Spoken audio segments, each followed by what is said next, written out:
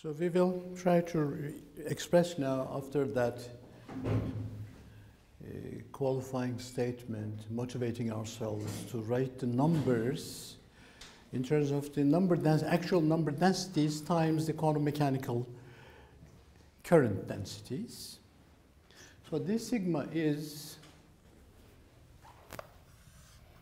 and the number of particles per unit volume times the J incident in here, incident flux. We have seen that the denominator was the incident flux, therefore it is the number, actual number density times the probability current density.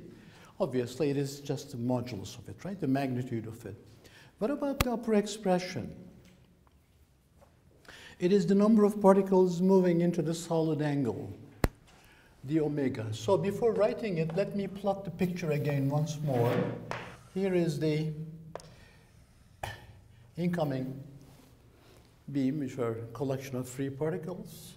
Then they move here in this direction and going through the detector.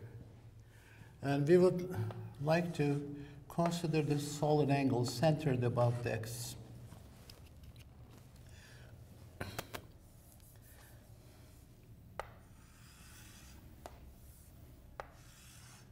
Here's at the center of it, there's the X. Here's the detector we are looking at. The solid angle. That's the solid angle, the omega.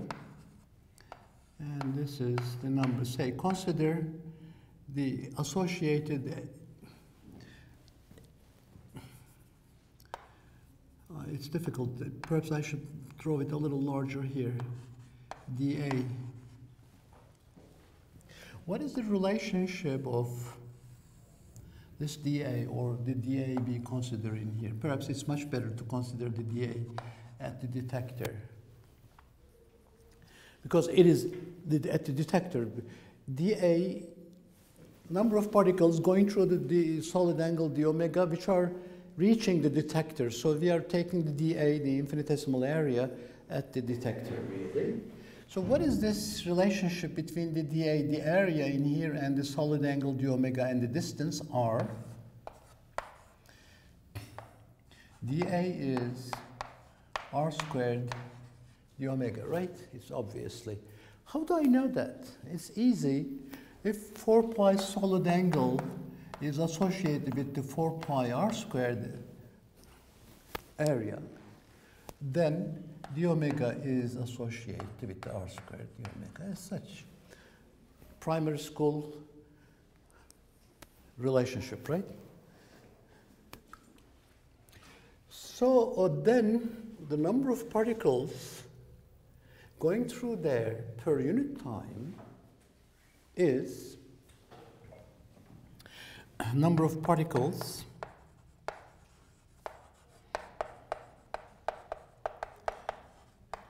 crossing dA is going to be equal to, repeat that same argument, put a cylinder based on dA and per unit time, therefore the height of the cylinder or the height of the cone will be just V. That's how the V comes in. So V dA times N is the number of particles per unit volume. This is the volume of the cylinder. And dA is r squared the omega, so r squared the omega, and the V, as we have demonstrated in that example previously, it is related to the probability current density, J scattered, times the number density is the same, right? The same number of particles come in, passes through, and go out. We don't lose any number, right, of particles escaping to the infinity or getting lost or eaten up somewhere. So N is here. Therefore, this is the quantity I have to substitute up. So N r squared the omega J scatter. The ends, as I said, due to the conservation of the number of particles, they cancel automatically on the numerator and denominator. And you see what is left over is the ratio of these scattered J and the incident J, and there is the omega multiplying this. Usually, the conventional differential cross-section is defined as the ratio of the sigma to the omega. That is the number of particles. All this definition per unit solid angle instead of this d omega solid angle. So it becomes r squared J scattered divided by J incident. So whenever you see any scattering quantum scattering theory book, you see this expression given automatically. So I try to give you the reason, the rationale for constructing this, connecting the quantum mechanical concepts like probability densities and current densities, and the actual numbers and actual fluxes. So you see, it is the quantum mechanical quantities appearing in the right-hand side. That's the miracle. This is actual physically measurable differential cross-section in terms of the numbers and everything. This is the quantum mechanical. Isn't that a great achievement? Beautiful achievement, really, that we could connect these two things to each other. Well, once that is understood, it is one of the most subtle subjects, a lot more difficult than that complicated integrals that we have carried out last time. Mathematics is easy, it's trivial. What is difficult is to appreciate, to understand the real meaning of these simple concepts. So you see, I'm putting more emphasis on these physical concepts, really. So let's see the use of the advantage of the expression we have written for this full solution in terms of a scattering amplitude. Let's compute this expression using that full solution of the scattering problem. What do we read there? We see that incident wave function is 2 pi to the minus 3 halves times e to the ikx, right? We have said that this represents the incoming one. This represents the scattered spherical symmetric one. So what is this scattering solution?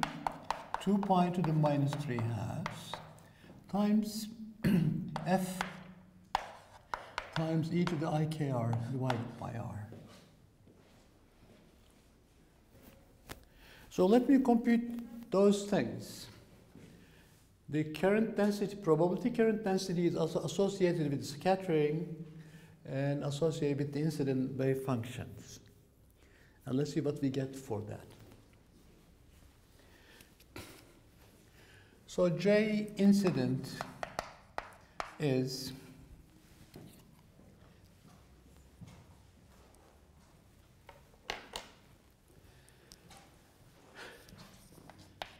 h bar over 2mi psi star incident del psi incident minus the complex conjugate, right?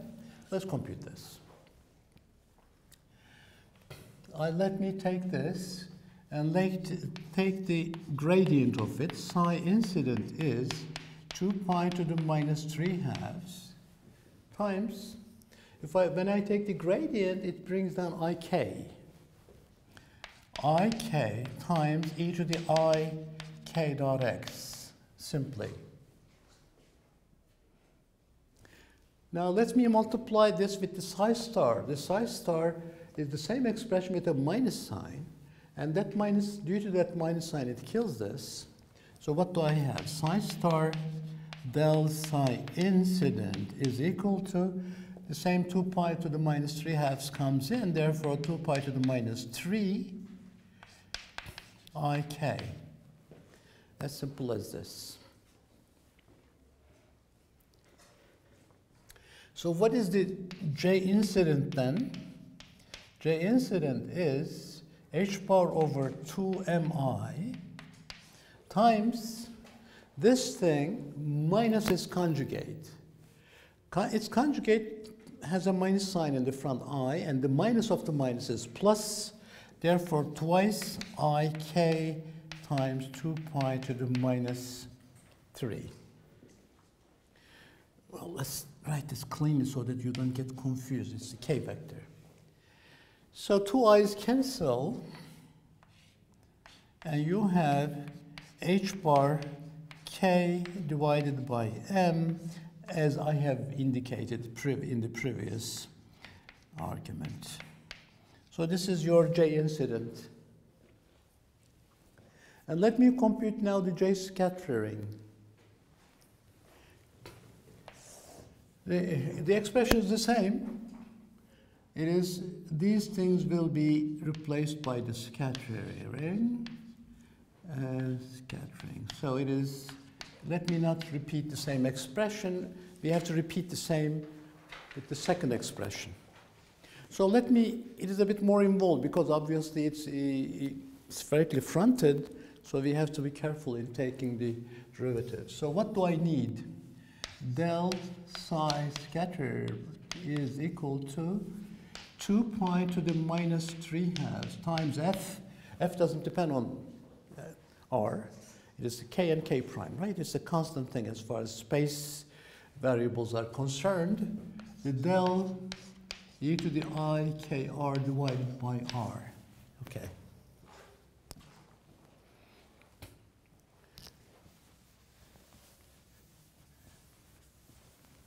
Okay. So let me take this derivative. Gradient, really. What is this? It is minus 1 over r squared times the gradient of r times e to the I k r plus 1 over r times e to the I k delta of e to the I k r. So it is I k the gradient of r times e to the I k r, right? It is a rather complicated expression. I have taken the chain, used the chain rule in taking the gradient of this. Here, what do I need? I need this explicit expression of this gradient of r. Gradient of r is the unit vector, r. Is there any of you in the class who wants me to demonstrate this explicitly? It's a rather trivial 2 minutes exercise. Shall I? No need, okay. You can all do that. So then this expression is, delta r is our unit. So e to the I k r divided by r e to I k times r hat. I have just written this, really. So what is left over? What is left over is minus 1 over r squared. Ik, sorry, let me keep the ik in.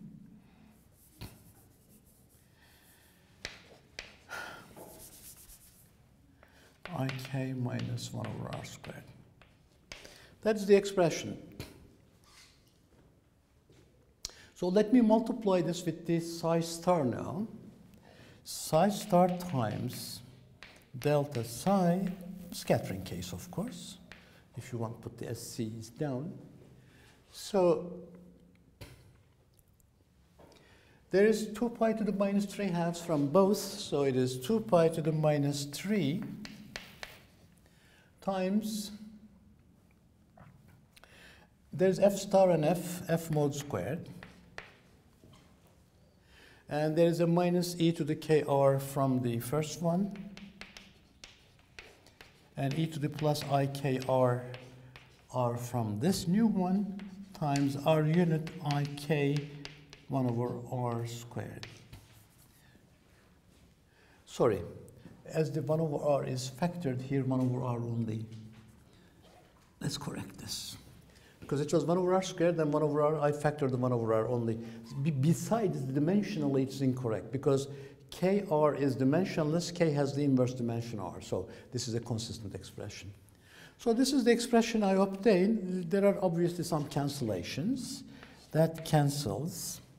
And we have then 2 pi to the minus 3 times f mod squared times r hat divided by r squared ik minus 1 over r. A simplified, beautifully simplified expression for the psi star times the gradient of psi.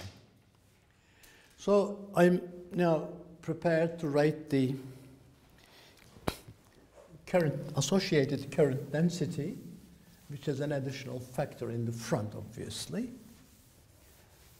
So J scattered is H bar 2mi times this minus the complex conjugate. So let me take the irrelevant, the constant ones out. F mod squared R squared. Now what is the complex conjugate of this thing? This changes sign. It's the same. When I subtract these from each other, this minus the minus, so twice IK.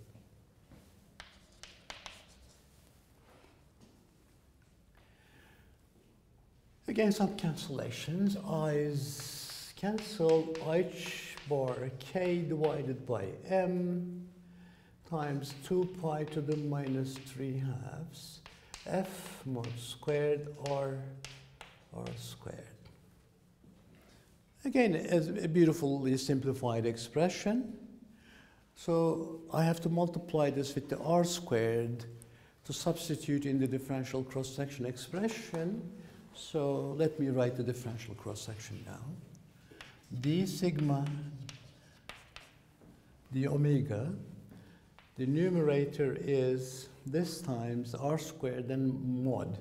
So H bar K divided by M, 2 pi to the minus 3, F mod squared, mod squared, times the mod of this unit vector is 1. When I multiply the R squared, this R squared gone away. Divided by, the numerator was quite simple.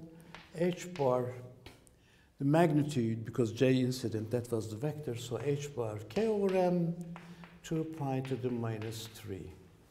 Isn't this amazing? A beautifully clean expression, everything goes away. What is left over is the F squared. So this way of introducing the scattering amplitude F is really very handy, very appropriate, because once you know it, then you can determine all the physics. The physics is contained in the differential cross-section. Remember, this particular definition of cross-section in the scattering problem is slightly different than the previous one that we have introduced when we were discussing the electromagnetic radiation. There it was the ratio of two energies, right? The energy absorbed divided by the incident energy flux. Here it's the number of particles that we are taking the ratio. So that's why it looks slightly different, the construction of the cylinder and the content of it. In the electromagnetic energy and atoms, the external radiation case, it was content of the cylinder was energy. Here, the content of the cylinder is the number of particles. Okay, that's the difference. So you don't have to get confused about that. So that shows that if you know the wave scattering amplitude, you can really easily compute scattering differential cross-section, and this is what is measured in the laboratory. Experimentalists are measuring this one. Okay, so let me move to a next subject, which is the so-called Born approximation. Born approximation.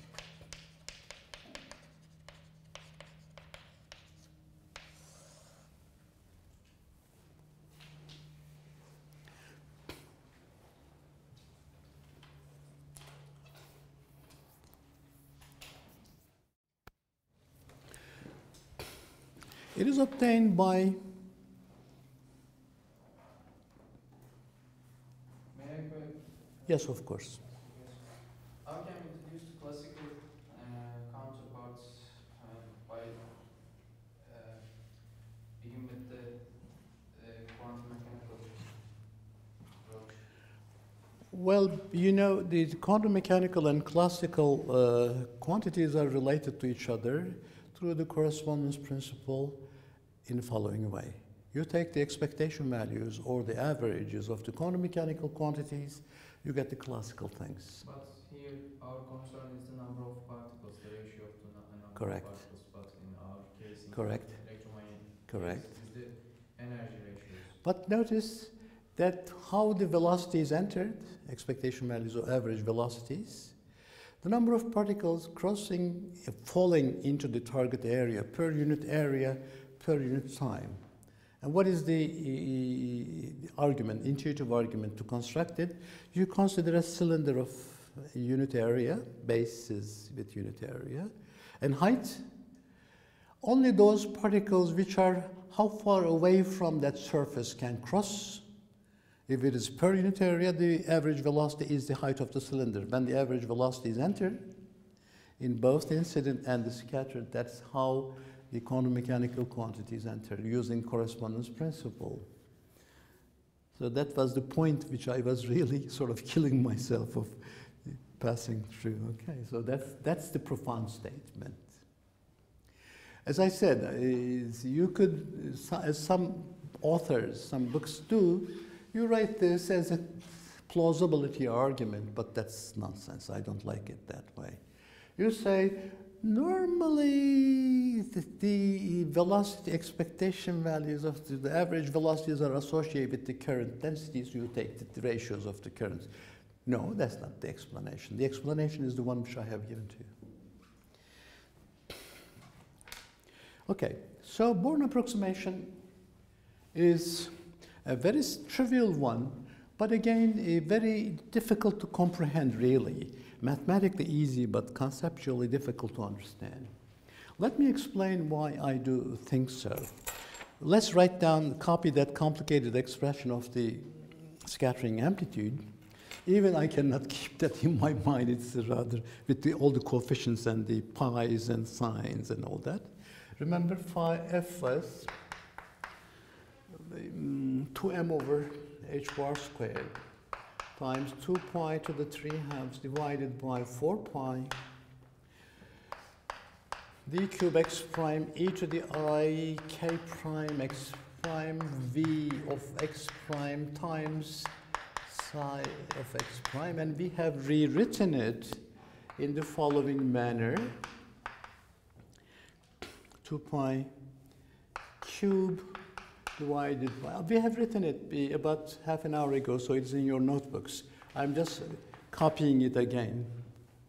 K prime V psi. These two expressions are identical, and we have demonstrated that the second follows from the first, but actually we have chosen the easy way. We have demonstrated that first follows from the second one.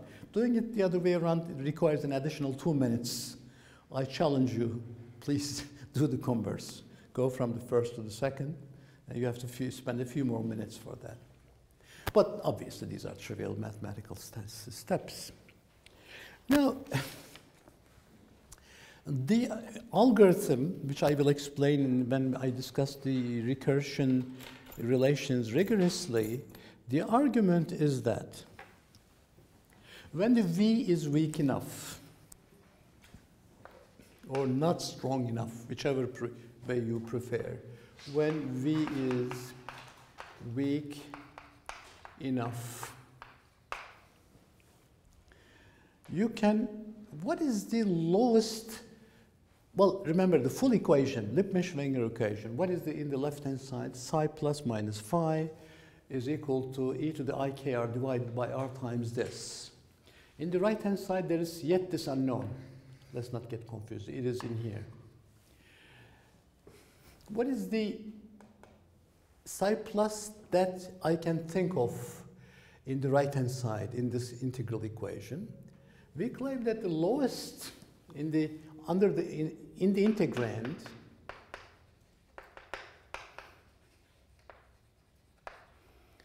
the lowest means not as a magnitude, but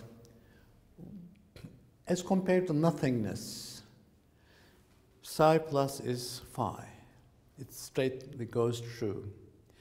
If it is integral equation, if we have to think of recursively, then you take this the very lowest untouched, going through the solution and feed back in the right-hand side.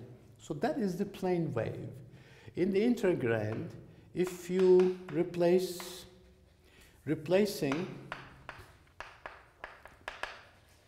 psi plus with phi, the plane wave. Because the plane wave going through untouched is the lowest, and no interaction case. No scattering, no interaction. Then you take that and feed in here. In that version corresponds to the Born approximation. So obviously psi plus, which was there in a hideous manner, disappears and it becomes a trivial solution. When psi plus is replaced with the phi, then this approximation is called the Born approximation. So we write it as 2m over h bar squared, 2 pi to the 3/2 powers divided by 4 pi, d cubed x prime e to the I k prime x prime, v of x prime, then e to the I k x prime divided by 2 pi to the 3/2. You see, it is this thing which is replacing psi plus x prime. Little thing for you to think about. Why it is k but not k prime? I said it goes through untouched. I take it to be the lowest and feed in right. So that's why a subtle, mathematically trivial but physically subtle thing. So it is k in here, not the k prime. Because when you see the prime quantities, you may say it's k prime, right? So that k prime kills that k prime. Dynamics is more or less, half of the dynamics is gone. So this expression is indeed becomes rather nice and a very powerful expression. But of course, there's an assumption which went into this. If it is weak enough, and we are going to quantify that, what does it mean to be weak enough? What are the conditions to be satisfied, mathematical conditions to justify this assumption? We are going to go through that. But let me write the expression now.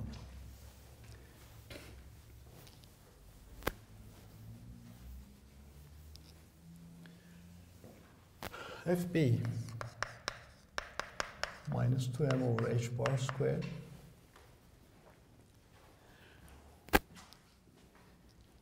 there is 2 pi 3/2 up, 2 pi 3/2 down. They nicely cancel. So there's 1 over 4 pi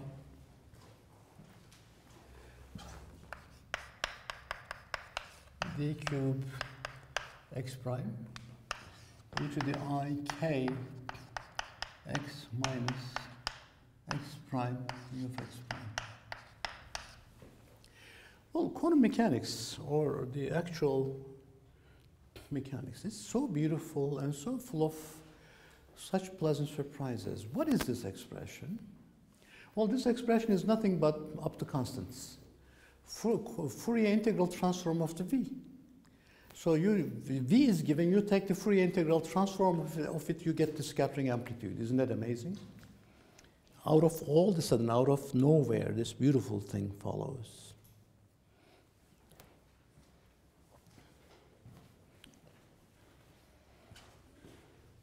Then you take the mode square of this, you get the differential cross-section. Potential is given, thus F is given by taking such a stupid mathematical operation of Fourier integral transform.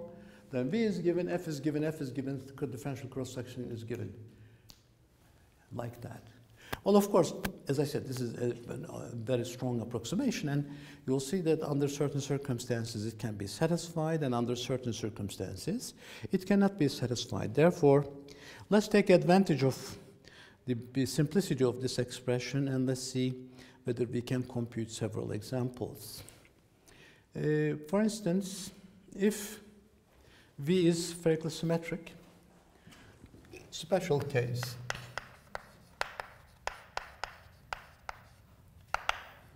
V is V of R It's going to simplify. It's going to simplify, of course, very substantially. Let's demonstrate that. Let's give this a name. I'm sorry. Yes, yes, of course. You call it right. K minus K prime times X.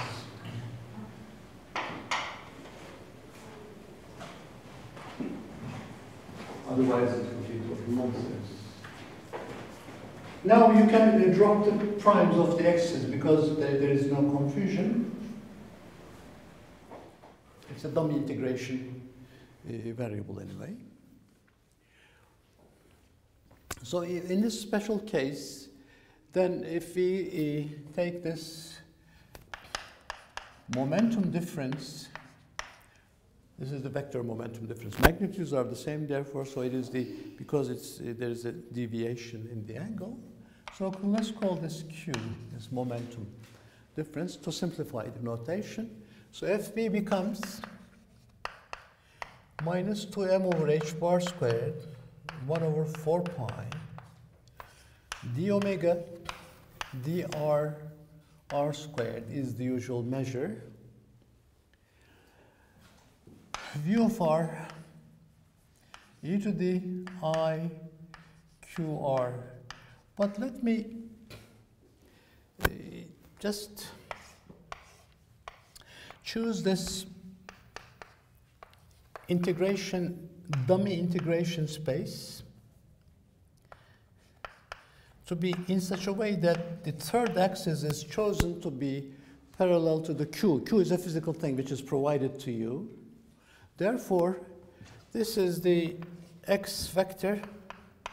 Here is the theta measured from the third axis. And nothing depends on this angle phi. You can carry out this angle. So FB becomes minus 2m over h bar squared times 1 over 4 pi, was out there already. And the phi angle here can be carried out. And what is left over is the d theta sine theta. So let me leave the dr r squared here, never forgetting that that's the half line. And there is the dxc from minus 1 to plus 1.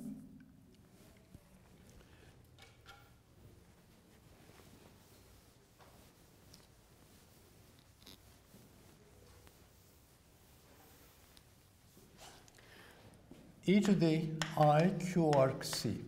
I call the xc cosine theta is xc, right? D theta sine theta is d cosine theta is xc. All these things are now trivial mathematical steps, so you don't dwell on it too much. So what is this integral? This is I. 1 over I qr times e to the I qr minus e to the minus I qr. Now, r cancels one of them, and the other comes out. So it is minus 2m over h bar squared. There is a 2 in here. That 2 cancels that. So okay. Minus m over h bar squared times 1 over iq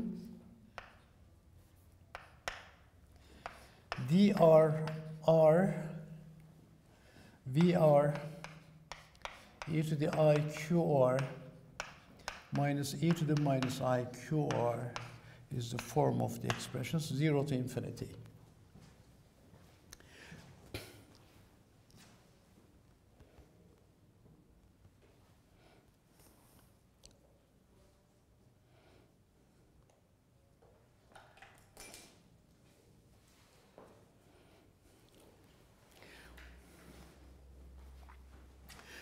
Well, let me not pursue it any further.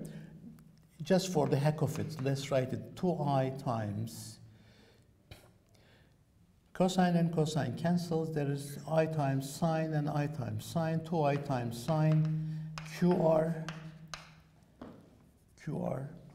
and that I cancels this I, so it is minus m over 2h bar squared q times dr r vr sine QR is the intermediate form that we should really just stop in here. Why? Because we don't know the explicit form of the V. All we know is that it is centrally symmetric. So you say this is sine, please. Look at the sine of QR. So once V is known, you can immediately use this expression to carry out the integrals and get the FB. Then you have the differential cross-section automatically. So this was the general formal discussion. Let's go to an example. The example is going to be the Yukawa potential. Let me write it in such a way that eventually I can take the limit to go to the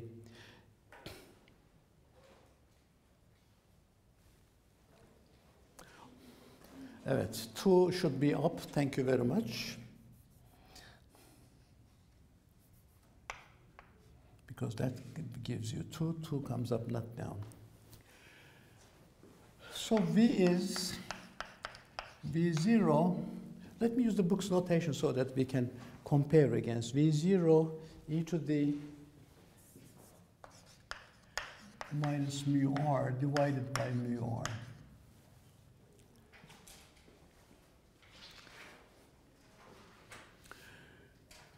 Well, this potential is something like this.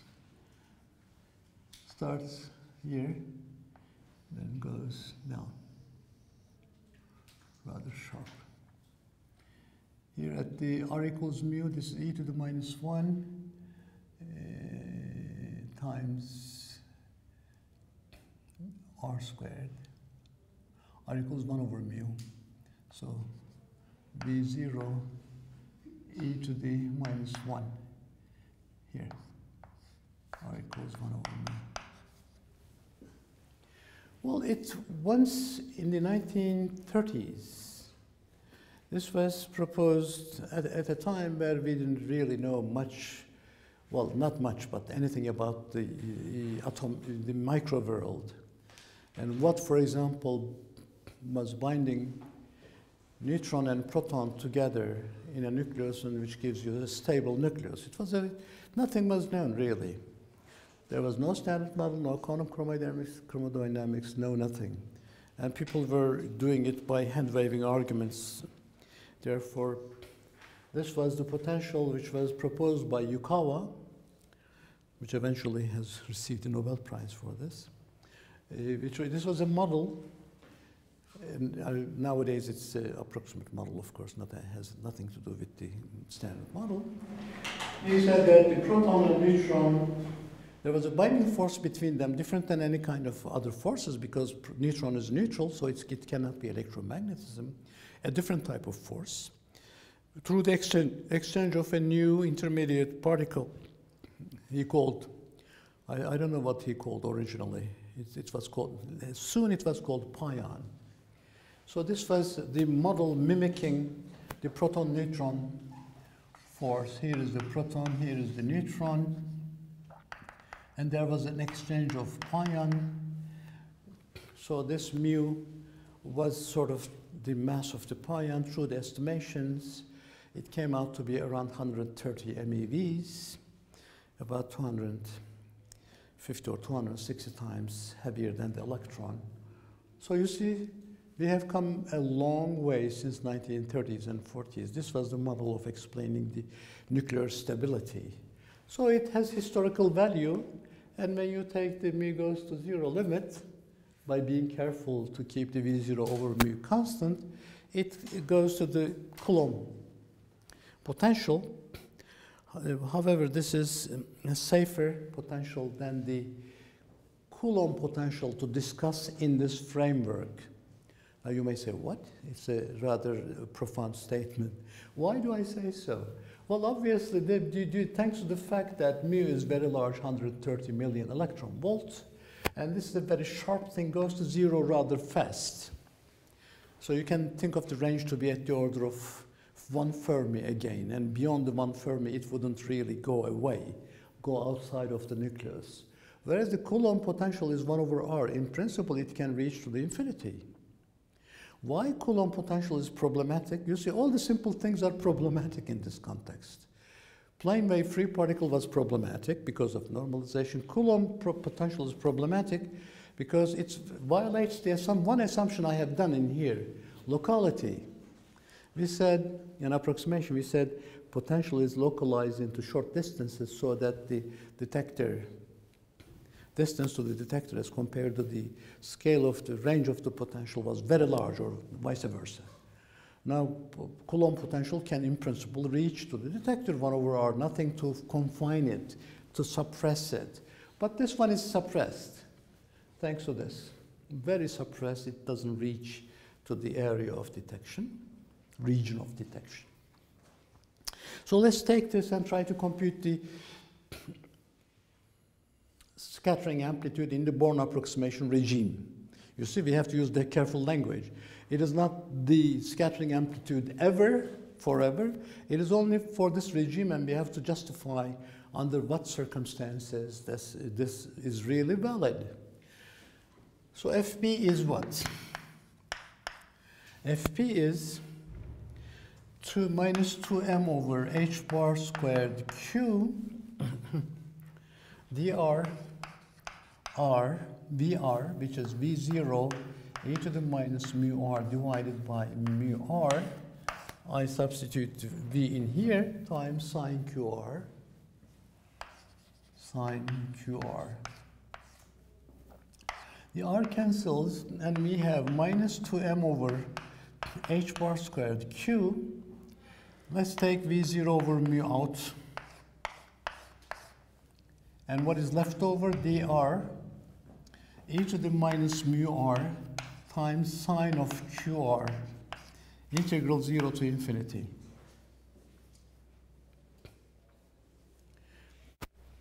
What is sine of qr? If I consider the IQR, its real part is cosine qr, its imaginary part is sine qr, right? So if I can write this as imaginary part of sine qr, as everything else is real, I can take the imaginary sign out. So I can write this as imaginary part of integral dr e to the IQR, IQ minus mu r, integral 0 to infinity. Understood? Nothing, no danger of pulling the imaginary notation out, because as I said, this is real, it jumps over, it doesn't do any harm. The advantage of this, of course, I can integrate this rather easily, right? What is this integral then? Inside integral. It is 1 over IQ minus mu times e to the IQ minus mu. Oh, by the way, sorry. Times the value of this at the infinity. Whatever this oscillating factor is, mu is positive, that r is positive infinity, that due to the minus sign is 0. Minus 1, so minus 1. Get r equals 0. So, then I will take the imaginary part of this. How do I do that? I will take the, including the minus 1, I take imaginary part of 1 over mu minus IQ, right? Putting the minus sign in makes it mu minus IQ.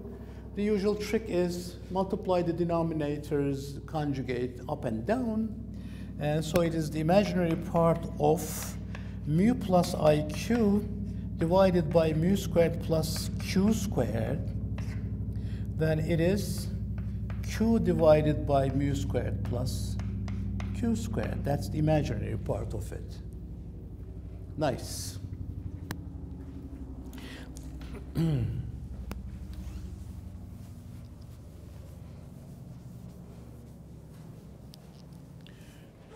Then we are finished.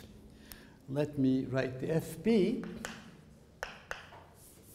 is minus 2m over h bar squared q divided by mu squared plus q squared. Though those q's cancel, So we have minus 2m over h bar squared, 1 over mu squared plus q squared, and we had also v0 over mu in here, v0 over mu minus v0 over mu 2m over h bar squared. So that's the expression. It's a nice and simple expression, obviously. So if you want to get the differential cross-section, then you take just the sigma over the omega is fb squared. So it is 4m squared divided by, well, anyway, there's no need to write it explicitly. H squared v0 over mu squared times 1 over q squared plus mu squared squared. So that is the differential cross-section for the Yukawa potential. Notice that v0 over mu is entering, and it is the, you can check, for instance, whether it indeed has the dimension of area, and how does it behave with the scattering angle. In order to see the behavior with the scattering angle, let me compute the q explicitly. What was q?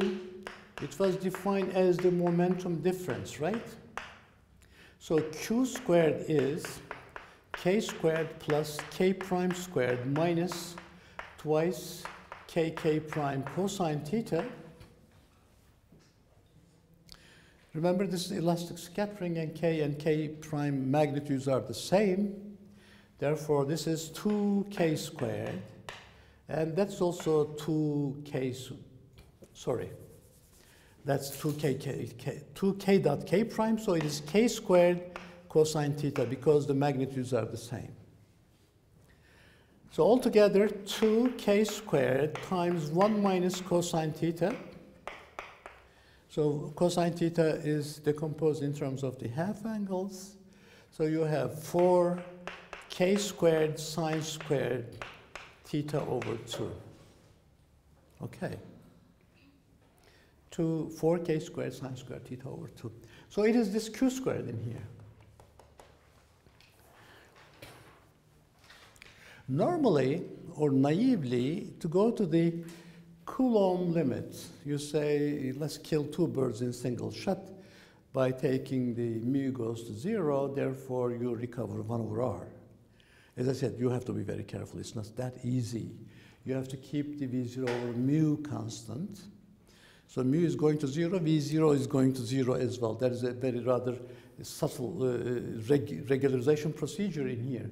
But if you forget that, and if you behave a bit childishly in here, if you let mu goes to 0, the q squared becomes sine squared theta over 2, square of it sine to the 4. Well, this 1 over sine to the 4 theta over 2 indeed is a signature of Coulomb scattering, right? Provided that you keep the v0 over mu. There is another mu in here, constant. So you can indeed go to the Coulomb case, replacing the v0 over mu with z prime e squared divided by h. Then. But my point is, my point is to justify now why we can really do this Born approximation. And are there any limitation to it, or under what condition it's not really true? That is after the break.